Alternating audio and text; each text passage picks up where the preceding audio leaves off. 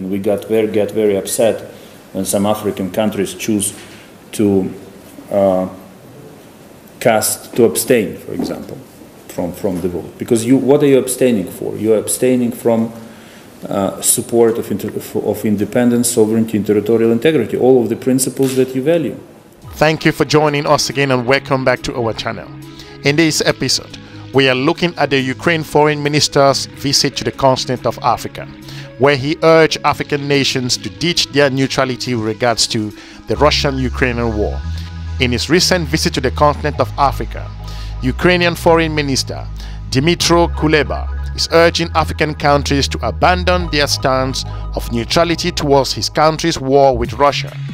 Many African countries have refused to take sides in the European conflict, with several abstaining from votes at the United Nations General Assembly condemning Russia's invasion.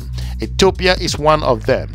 Speaking in Addis Ababa, the Ethiopian capital, recently, Kuleba said Ukraine was very upset that some African countries choose to abstain and called them to lend Ukraine's diplomatic support in the face of Russian aggression.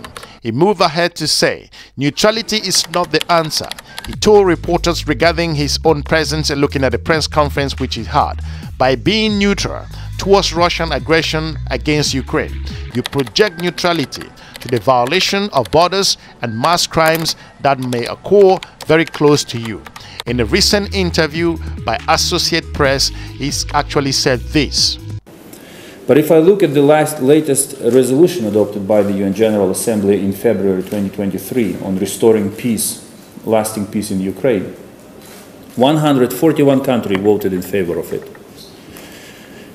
And many African countries did, and Asian and Latin America, once again demonstrating that there is no such division between the South and North.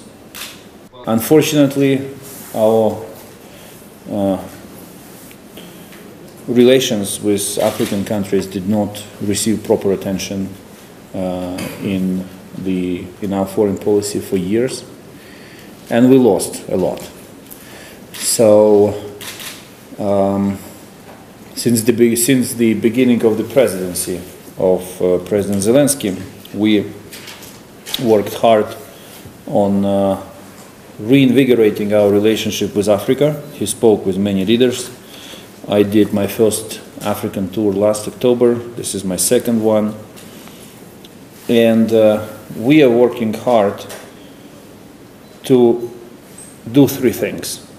First, to convey a message that Ukraine wants to build direct relations with African nations based on three principles: mutual respect, mutual interest, and mutual benefit. Moving forward, Russia has built a substantial presence in several parts of Africa, where Russian private military contractors, the Wagner, is active, and recently held joint military drills with South Africa. Russia plans to hold an African-Russian summit in July. Kuleba also called on African countries to endorse the 10-point peace formula proposed by President Volodymyr Zelensky in December, and emphasized Ukraine's wish to build mutually beneficial relationship with Africa based on trade in energy, technology, and also pharmaceutical. Moving ahead, we have to remind each other, Mr. Kuleba said, of the importance of Africa to Ukraine and the importance of Ukraine to Africa. Kuleba actually admitted that Ukraine's previous attitude towards the continent was characterized by inertia. Based on his own words, both Ukraine and Russia supply a significant amount of grain to Africa. Kuleba is currently on an African tour that also includes visits to Morocco and Rwanda. In Ethiopia, he held discussions with Ethiopian Prime Minister Abiy Ahmed, African Union's Commission Chairperson Musa Faki Mohamed, and Azali Assoumani, the President of the Comoros and the current chair of the continent-wide body. Kuleba made his first trip to Africa in October when he visited Senegal, Ivory Coast, and Ghana, including Kenya. The trip was cut short after Russian launched strikes against Ukrainian infrastructure. His Russian counterpart, Sergey Lavrov, has also been very active in shoring up ties with African countries since the Ukrainian war broke out. touring the continent once in 2022 and making at least 2 visits so far with regards to this year. Let us know what you think with regards to the current position and the challenge that Ukrainian Foreign Minister has asked the continent of Africa to take up to their heels. This was also analyzed by the African channel called the africanews. Take a listen. Ukraine on Thursday said it would open more embassies in Africa and stage a summit with leaders from the continent where Russia is also carrying out a diplomatic offensive. Ukraine's Foreign Minister Kuleba is currently on a tour of Africa, where he made an appeal from Addis Ababa on Wednesday to Ukraine's African friends to end their declared neutrality in the war.